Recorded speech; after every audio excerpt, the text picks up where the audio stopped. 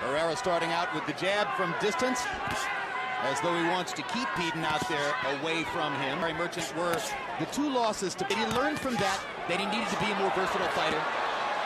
Well, the first fight, he just got the box.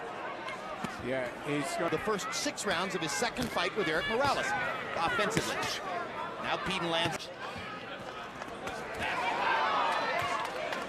Sometimes, in other words, twice the amount of weight. Plus, you got hit.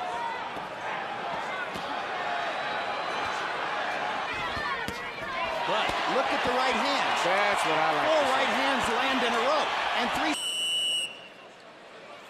Very accurate puncher. Peden to go out and be the aggressor in this round, and Peden has tried. 3 more jabs.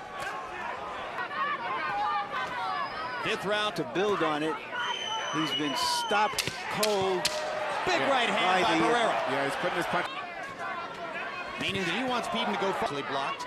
Barrera does a very good job of getting his gloves on opponents' punches. In San Antonio. Beautiful. Nassim Hamed. You know, I was trying to avoid talking about that.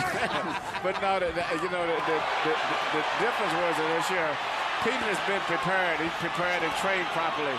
Prince Nassim. Naz has had 1 more fight and seems basically to have retired from this. Barrera look effective. I think it's... Barrera is ripping Robbie, punching with the left hand, the straight right hand upstairs. The night that Manny... Now, sport, you don't get a chance to make up for it as quick as the other sporting team. Well, Richard Steele to warn Barrera against low blows. Barrera takes the warning, never looks at Steele. Take a fight, an opponent seriously, as I've said on numerous occasions. You can turn him in. Just punches on the top part of the cup, which it shouldn't even be called low blows, especially as...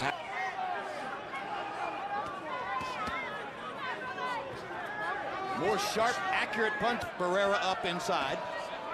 Barrera's got to make it through 5 more minutes. He's landed 2 good clean shots that way. And as Larry Merchant said, why not? And the crowd wonders why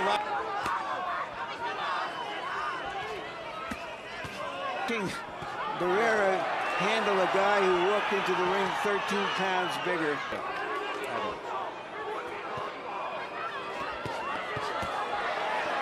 Marco Antonio Barrera is having a huge 12th round. He just might get a chance to KO Robbie Peden anyway. After fighting a mostly technical boxing match. I think he's flawless, Emmanuel. I think he's just flawless. I think he's a great fighter. Tonight, to me, was a big test. Even though it wasn't a big name, I knew this was going to be a very, very difficult opponent style-wise. And right now... Broken down. Look at the short punches now at short range. Tonight, Peden's going to get paid for the sparring. That's the only difference. As Barrera cruises...